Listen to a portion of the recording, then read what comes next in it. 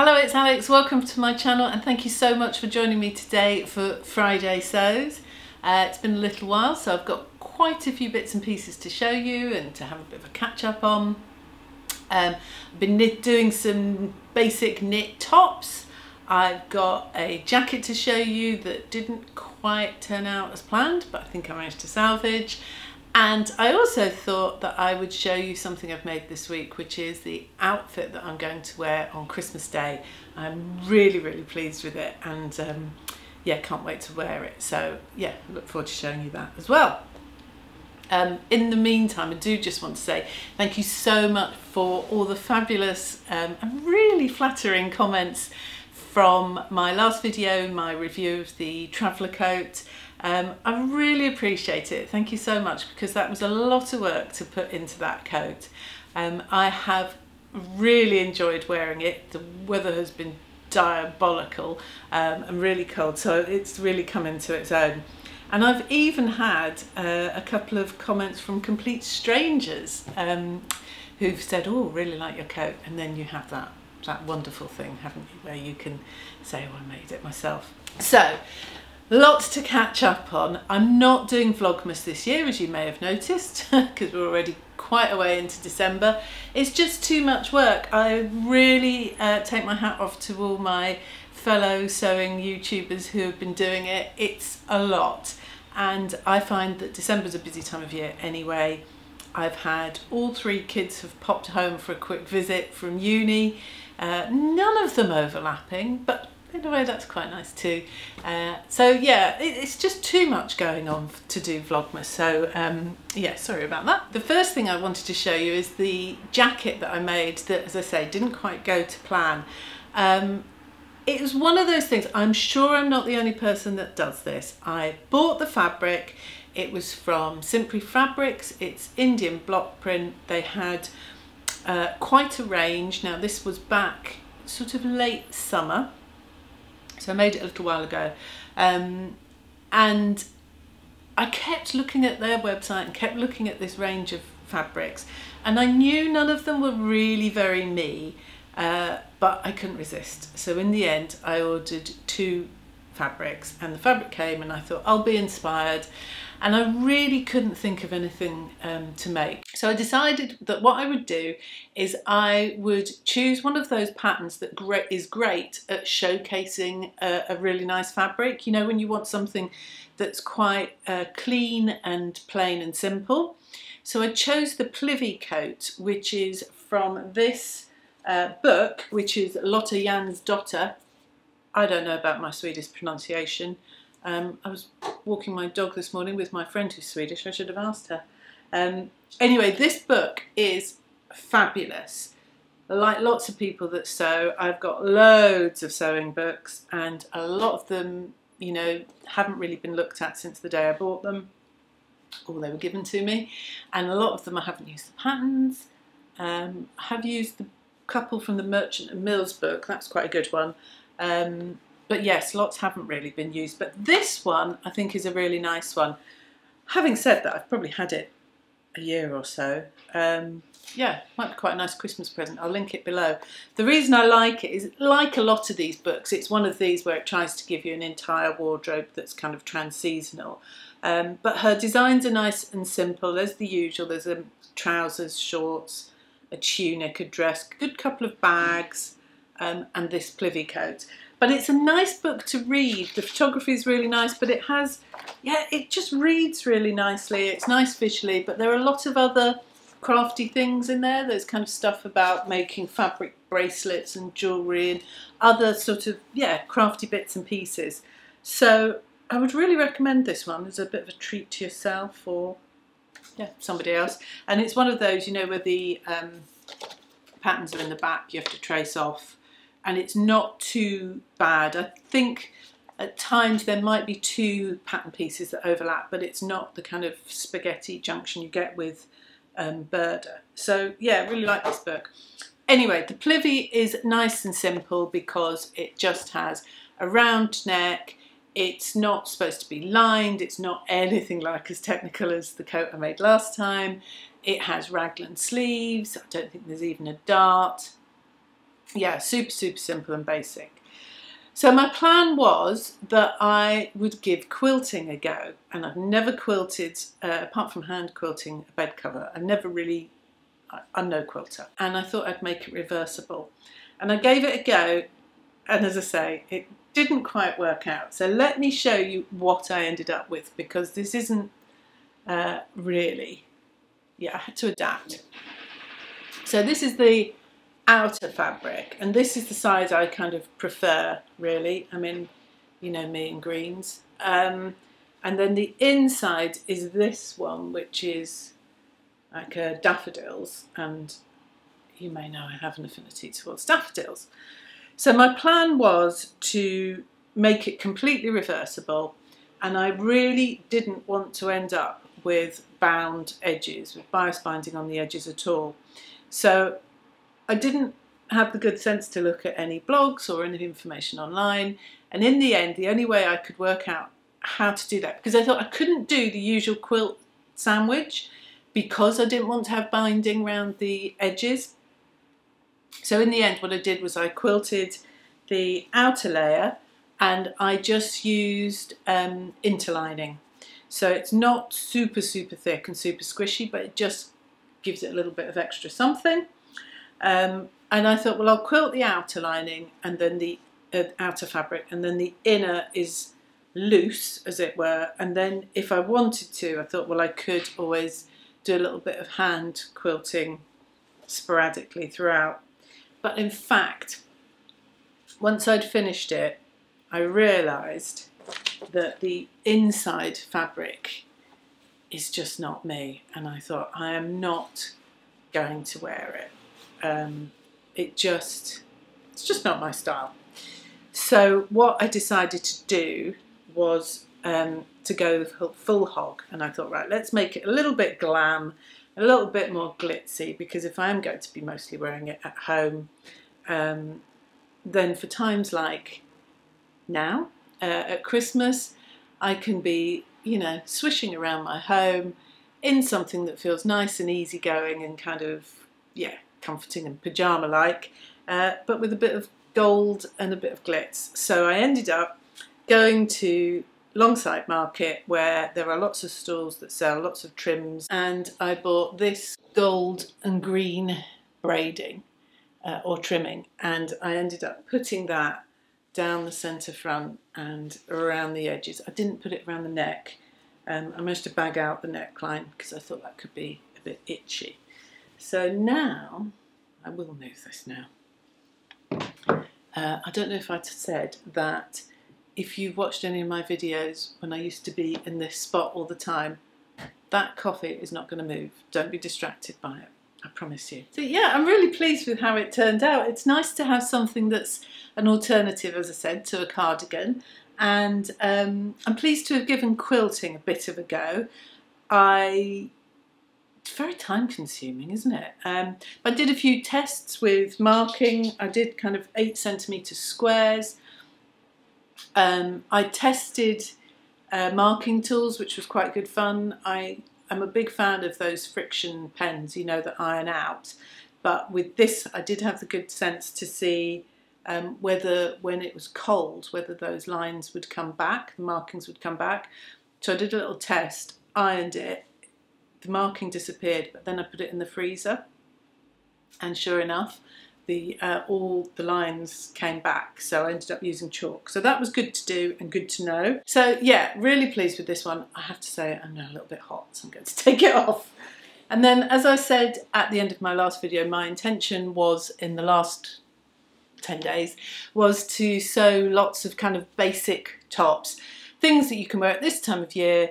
I guess the main thing was that I wanted things that felt nice and soft and cosy, which can be a little bit of a problem fabric-wise, can't it? Because these days I end up buying so much of my fabric online, and therefore you can't feel it, and not all fabric companies will necessarily say if something is soft, and it's mostly looking at knit fabrics, and there can be really nice soft cotton jerseys and some that don't feel so soft, and I wanted soft and cosy. So I definitely had a little look out when I went to the knitting and stitching show in Harrogate a few weeks ago, and I bought this fabric from Higgs and Higgs, which is a fleece back sweatshirting, and I made this, which is a Megan Nielsen Jarrah, but I did just, and this is a pattern I have, all of these are just patterns I already had in my stash, because I kind of feel like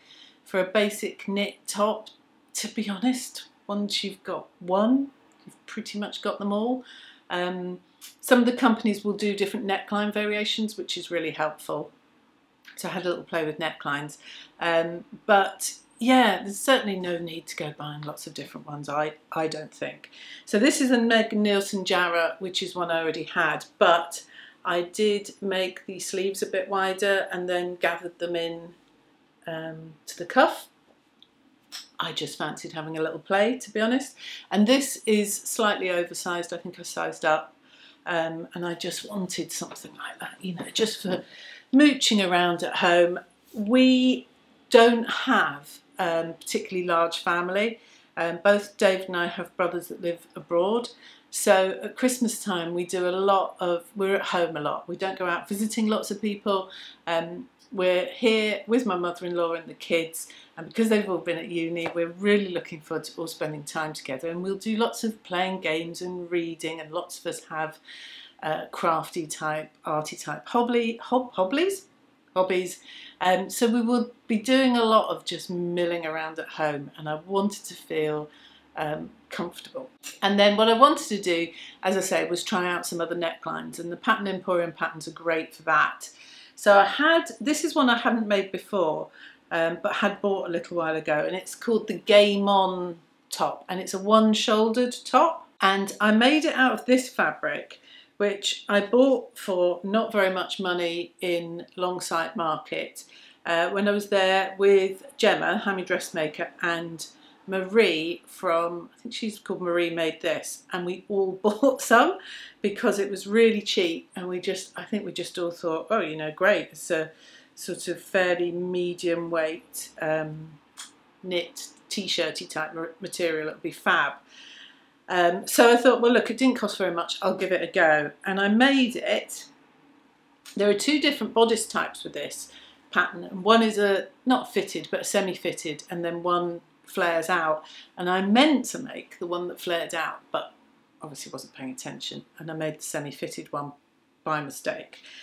So I made it to see what it was like, and I tried it on, and I actually really like it. In fact, why don't I put it on, you can see what you think. So yeah, I like it. I thought, you know, for exactly that sort of thing. Now I've just tucked my bra strap under here, but because most of the time I'm wearing it, yeah, kind of pyjama-like, it doesn't really matter. I'm not always wearing it with a bra on underneath. But yeah, I kind of liked it for that, just sort of mooching around of an evening, just to have a different kind of neckline for once. But what I found was that this material is horrible to wear. So definitely a case of cheap false economy. False economy is the word I'm looking for. Yeah, certainly don't want to sleep in it, and in our bedroom is really cold at night, so you definitely need to have your arms covered, you know, the bits of you that are out of the duvet. Yeah, a bit annoyed with myself, but I liked the shape, so I decided to make another one in a fabric that would be more breathable. So I made a black one out of some black Interlock that I had already in my stash from Fabworks. So I made that. I've already got one of those Kylie in the Machine labels from this year's advent calendar. So I made it out of black Interlock from Fabworks, and I realised that this Interlock fabric is absolutely perfect for this time of year because it's 100% cotton. It's really, really nice and soft, which is definitely, as I say, a priority for right now. And it's breathable because it's cotton. And at Fabworks, this is something, they've got it in quite a few different colours. I think it's actually described as soft or extra soft interlock. It's something like £8 a metre. So I made a black one, and I've really enjoyed wearing that. And then I got a bit carried away and decided that while I was making tops like this, I would also try another pattern, Emporium pattern, which I had, which is the Keep It Simple tee, which has the square neckline. And I think I said at the last video, I've made it before in the summer in a yellow, and I thought that might be quite nice as well. But when I got halfway through cutting it out and I ran out of the fabric. So I thought, oh, that's really annoying because I'm really enjoying using this Interlock. So I had a little look online, and I could have ordered some more from Fabworks, but as you do, had a little look to see where else might do it, and I found some from a website called Tia Night Fabrics, and it was £2.99 a metre as opposed to £8 a metre. So I thought, well, for the sake of this kind of thing that I'm wearing at night time, I'm not particularly expecting it to be amazing, as long as it's breathable, I'll order it. So I ordered 4 meters and it arrived, and to be honest, the back of this top is the fabric from Tia Night, and the sleeves and the front is from Fabworks. I see no difference. It appears to me to be exactly the same fabric, and I'm really enjoying it for this kind of yeah, it feels nice, it doesn't feel thin, it feels nice and soft, and this time of year I think this is the perfect t-shirt material. But let me show you this. So this time I went for this. There are 2 variations with this neckline. There's a high square neck and a low square neck, and this time I went for the low square neck, and I'm not convinced. So I'll put it on and you can see why. Okay, so it's fine.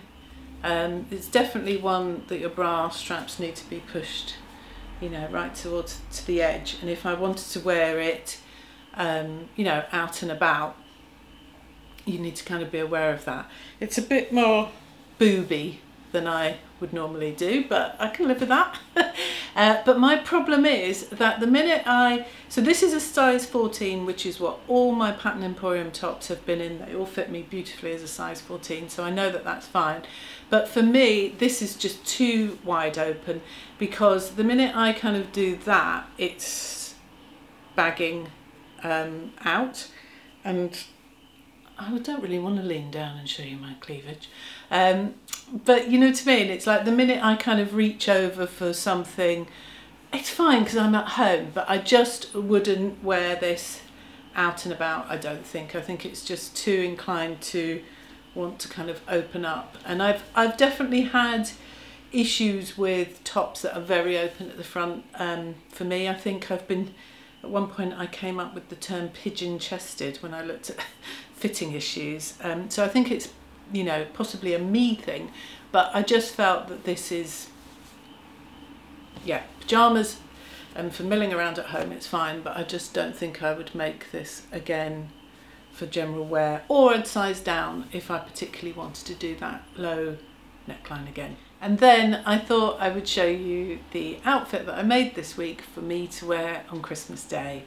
And as I say, we don't have a huge family. There'll just be 6 of us here, 5 kids and mother-in-law. Unfortunately, my father-in-law's not with us anymore, and my parents are over in Germany. It's a lot harder for them to come and visit. So it's just a small number of us. The kids are obviously adults, young adults now. It's not quite like it used to be. We're very relaxed, but we do like to make a bit of an effort. So I've made this definitely with that in mind. So I'll go and get changed and show you what I made. Yeah, no glamorous dress for me. I made pyjamas. I couldn't resist, really. I just want to be comfy and cozy on Christmas Day. Yeah, I mean, I'm all for people who like to get dressed up and have a nice sort of posh frock. And I've done that plenty of times in the past. But it's a lot of work to do on Christmas morning, isn't it, with all that turkey business. And I'm vegetarian and I'm still going to be cooking a turkey. Anyway, I just couldn't resist. I really wanted to make some Christmas PJs. I saw this fabric on the Lamazi website. It's called Galaxy. They actually have it in quite a few different colourways. And I took a bit of a risk because I definitely wanted it to feel nice and soft. But it does, it really does. It's really nice. Actually, to be honest, when the fabric arrived, I had second thoughts about making pyjamas from it because it was so nice. I just thought, yeah, is it too nice for pyjamas? Should I make a dress or something? But I'm glad I didn't, because I just thought, oh, you know, what's wrong with having sort of, yeah, nice pair of PJs that feel a little bit special, even if it is just to me.